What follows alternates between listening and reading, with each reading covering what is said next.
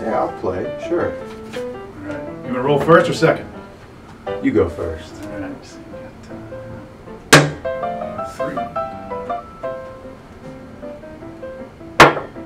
Ooh, tie. I guess I got to go again.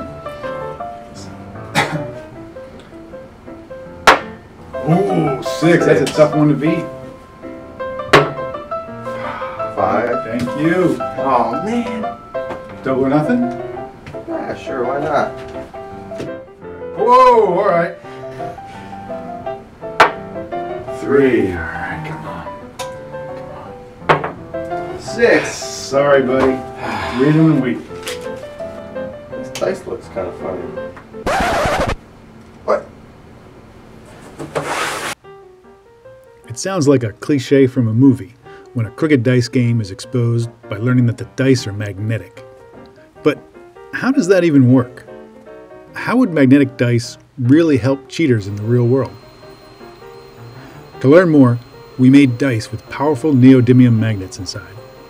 We 3D printed 6 plastic dice. We left room inside to insert small cube magnets. We inserted each magnet with its north pole facing the 1 and its south pole facing the 6.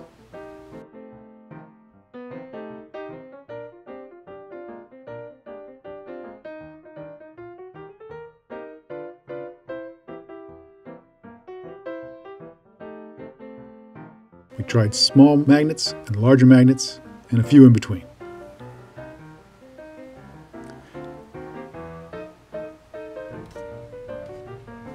We double-checked the pole's direction using the K&J Pole ID app. Notice how the smaller magnets need to get pretty close to the phone to get a reading, while the bigger magnets can be sensed from much farther away.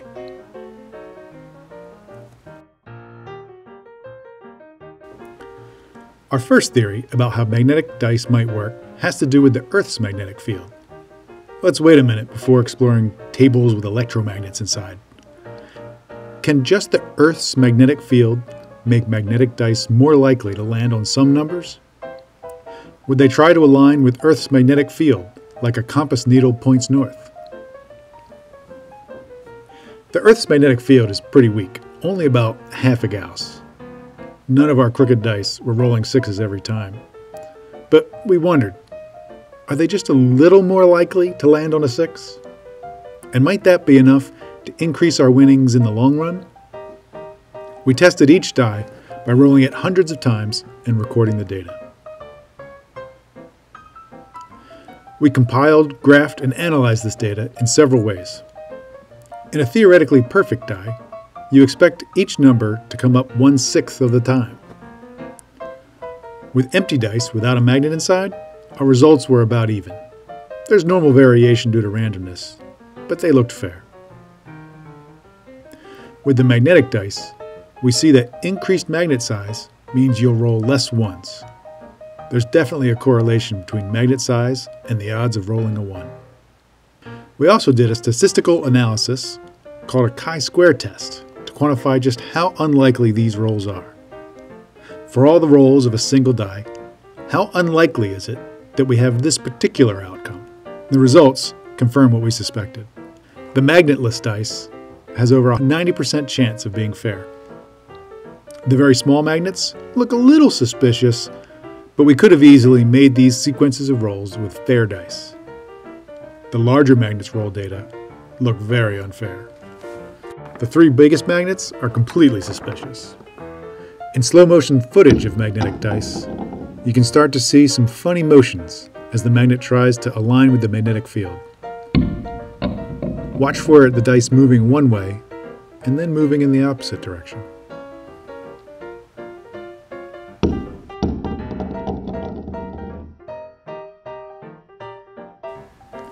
Okay, let's get to the good stuff. What if we have a magnetic table? Can we control the outcome in real time with a magnet underneath the table? We tested this idea with a big 2-inch diameter magnet underneath a wood table. With the magnet directly under the table, it's super obvious that the dice is attracted to the magnet. It does not look like a normal roll. When we move the magnet farther away, we were able to influence the result without looking so obvious. With 100 or 1,000 Gauss field at the table surface, it's obvious the dice is magnetic. Alright. But with just 10 Gauss, it's a lot harder to notice what's going on. That looks a lot better. Alright, you're pretty good at getting sixes. I'm the man for the sixes.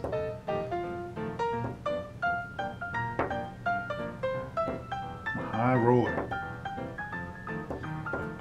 Snake eyes. One.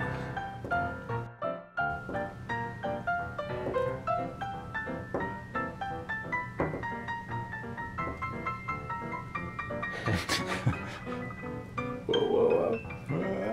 Flip it.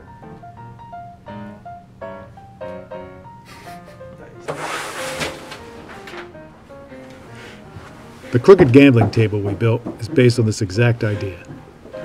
We made a coil of wire about 5 or 6 inches in diameter with 300 turns of wire. We wired it up to a 12-volt power supply we stole from an old PC.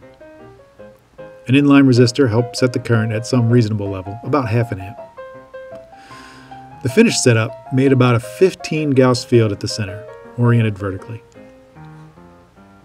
Even with the dice with smaller magnets, you're very likely to roll a 6 inside the coil. The bigger magnets are torqued so much, they can't rest on any number adjacent to the 6.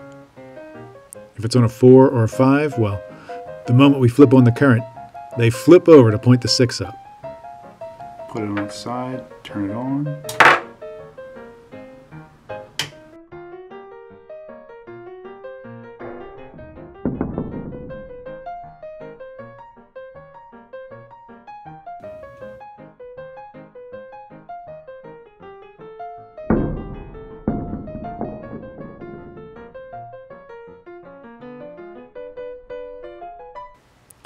Thanks for watching. Gamble responsibly, don't cheat, and don't play with magnetic dice.